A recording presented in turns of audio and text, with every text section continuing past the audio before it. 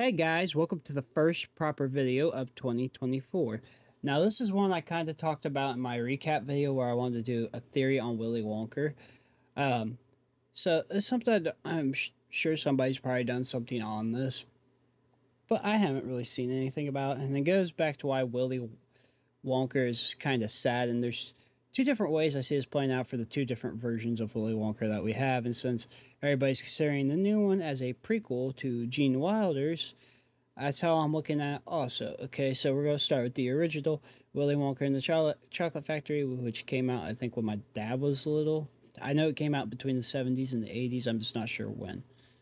So, um, if you go by the original story, by not the original, the remake, he's happy in the beginning. He's happy, he's full of hope, he's wanting to get stuff done and show people crazy things.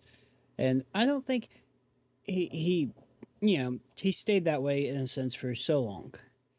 I think once, like, people like Slugworth, who is only in the movie, but people, once he started getting to that popular point and people wanted to try to copy and mimic him. I'm not sure if that's in the original book. I believe it's in the original movie. People started to want to copy him and steal his stuff. He kind of started to become depressed.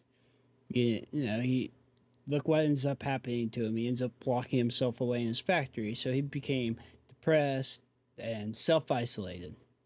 Okay. People were attempting to steal his stuff and betray him.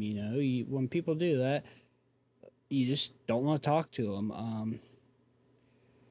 Kind of a recent example I can think of this is just because I watched and listened to this person's music is Upchurch.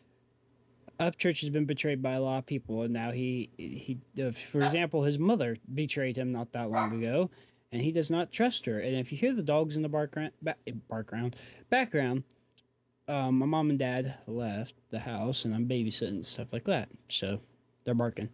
And the third thing is, how he's kind of crazy in the original movie? I honestly think that's just because he locked himself away.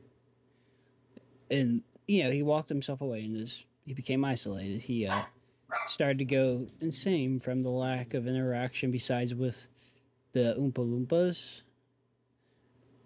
And that's pretty much it for the theory. I know it's not that big of a video, but that's just kind of a basic analysis of why Willy Wonka is the way he is. I hope you guys liked the video. Share, subscribe, turn on post notifications. Also, I'll say in the beginning of the video probably, because I'll film an intro in a minute, but if you guys want one about this remake, I will do that too. Peace.